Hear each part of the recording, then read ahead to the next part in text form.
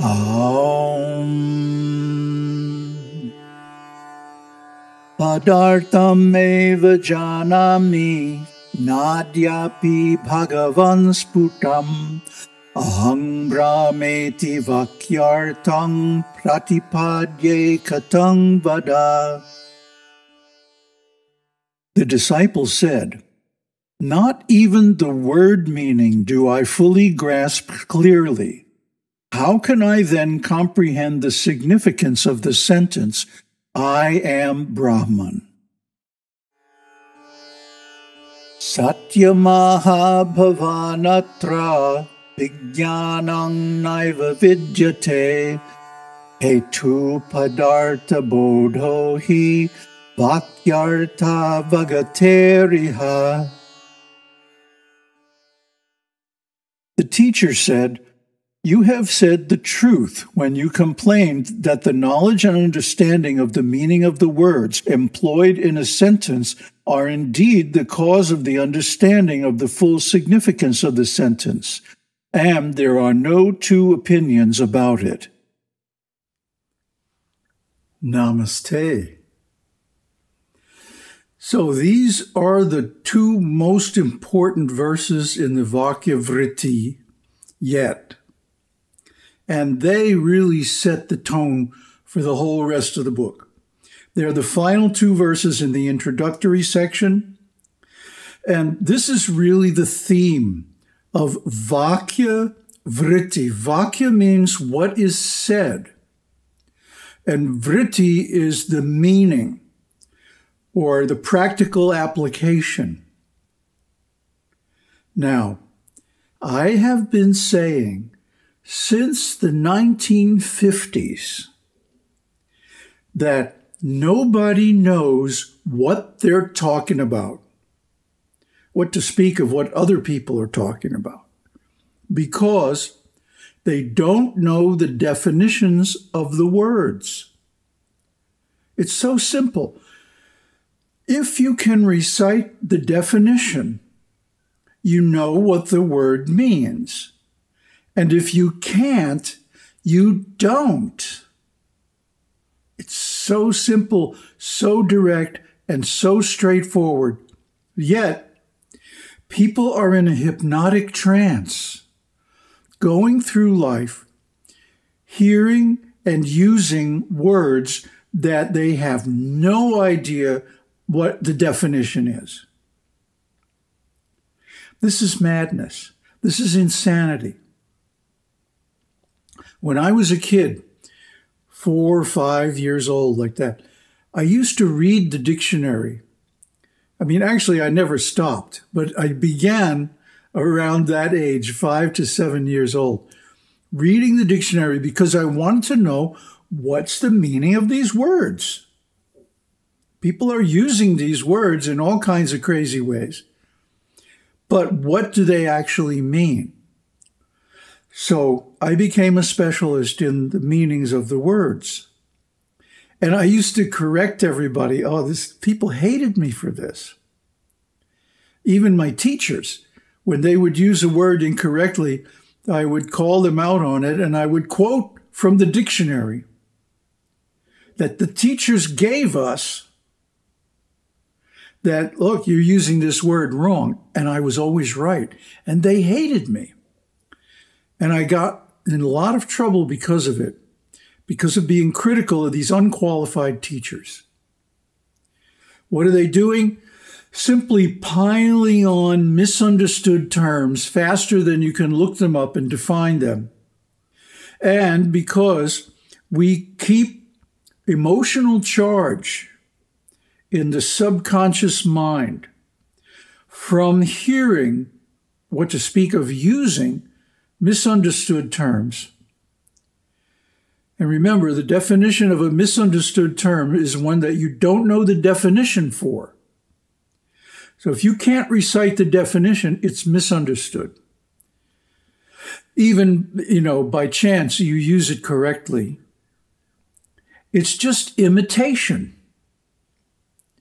We hear other people saying stuff and we repeat it like a parrot. So as you can tell, this is one of my pet peeves. I really freak out over this because it's so common and so deeply embedded in human society all over the world. And yet, no one that I have ever met can recognize it, can see it, can perceive it. Why? Because they haven't read the dictionary. They haven't gone through and defined all the words they are using. So when they hear a word that's misdefined or used incorrectly or that they don't know the meaning of, they simply assume that they know it. It's like a hypnotic trance.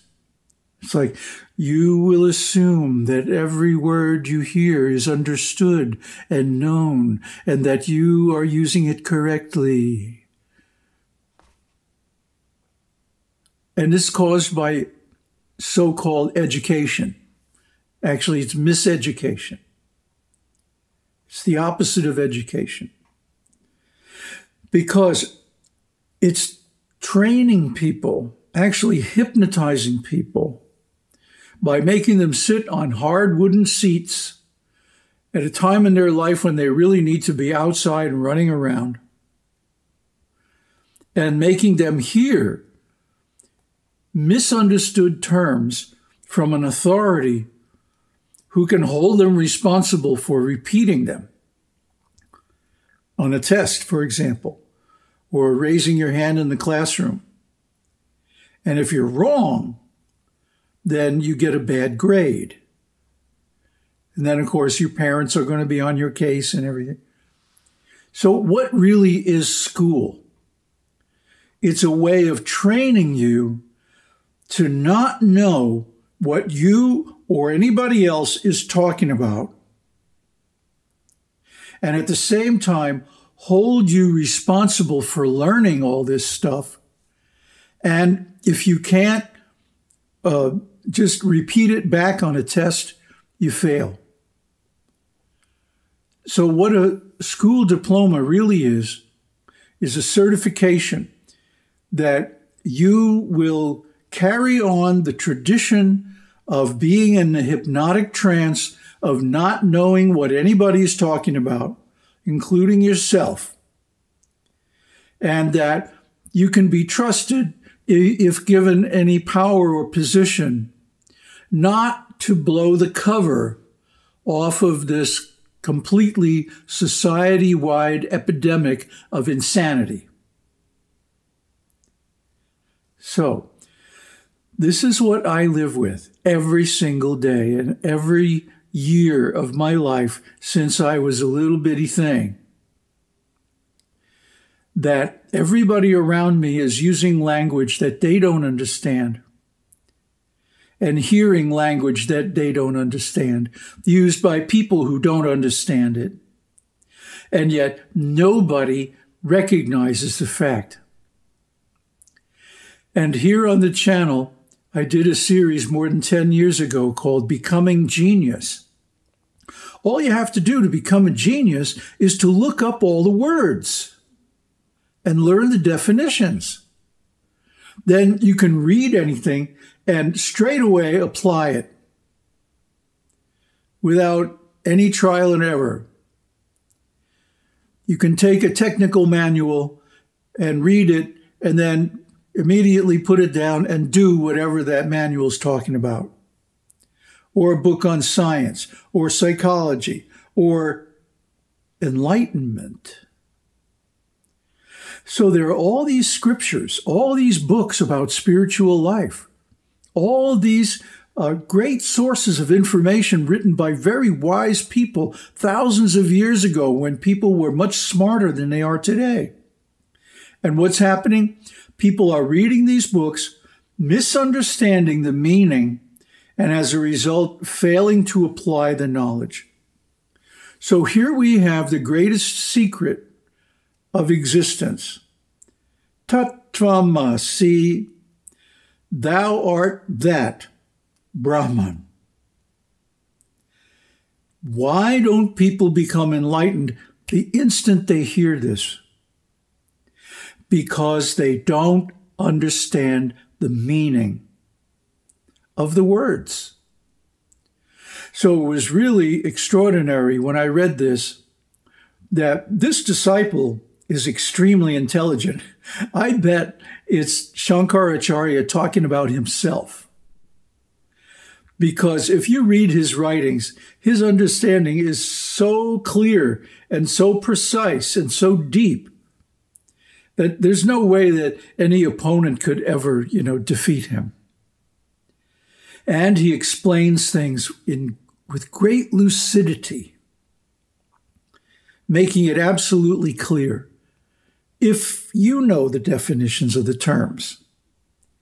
If you don't, it's just another book to read and goes in one ear and out the other, and you don't even remember what you read the next day, what to speak of being able to apply it. This is the disease. See, this is one of the greatest symptoms of insanity in the world today. And nobody recognizes it. And very, very few people, only the most mature and most intelligent people, are even ready to admit that it exists. So this is the problem. And for me, every day, it's been this nightmare of walking through this world where nobody knows what they're saying or what anybody else is saying. And it's really funny, especially here on an island, in the middle of nowhere, where very few people speak good English, going shopping or something like that, and trying to make myself understood, what I want. Huh? And it always turns out that I want something that nobody has ever heard of. What was it the other day? Oh, yeah. I wanted to get a metal ring that goes on the stove, and then you put your wok, your frying pan, an Eastern frying pan. It's called a wok. It's got a curved bottom, not a flat bottom. So if you put it on the stove directly, it tends to slide around. But the professionals, you have a ring, a metal ring that they put over the stove burner and then put the wok on that. Problem solved. But here, nobody has ever heard of it. And trying to describe it I literally had to draw a picture to describe it to the salesman in the professional kitchen store where all the restaurants and all the, hotels and like that buy their equipment. And this guy's never heard of it. So it's wild. And it's the same thing when we're talking about enlightenment. Nobody has ever heard of these things before. Or if they heard them, it went in one ear and out the other because they didn't understand the words.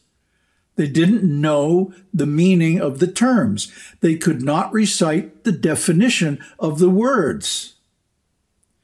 So it didn't mean anything to them. So here is the greatest secret in the universe being plainly stated in 3 words. Thou art that. But nobody gets it. And so nobody becomes enlightened. But they believe they understand it. And so they go off and create a whole false religion, Neo-Advaita, based on their misunderstanding of the terms. And thus the world keeps going round and round. Huh? Go back, Jack, do it again. Because you didn't get it, even when you were told. Now, I've tried in my teaching and working with students to get them to look up their words. And they never do, because they don't believe that the cause of their not getting enlightened is not knowing the definitions. They don't believe it. They don't believe me. Even though I'm the example of a person who does know the definitions and who can do anything just by reading about it. And I've demonstrated it hundreds of times. So, the ball is in your court. If you want, you can go look up our series on Becoming Genius, and you can go through it and do the exercises and do the work and learn the definitions. And then you can read Shankaracharya and actually get it. Om Tat Sat. Om Shakti Om. Om Namah Shivaya.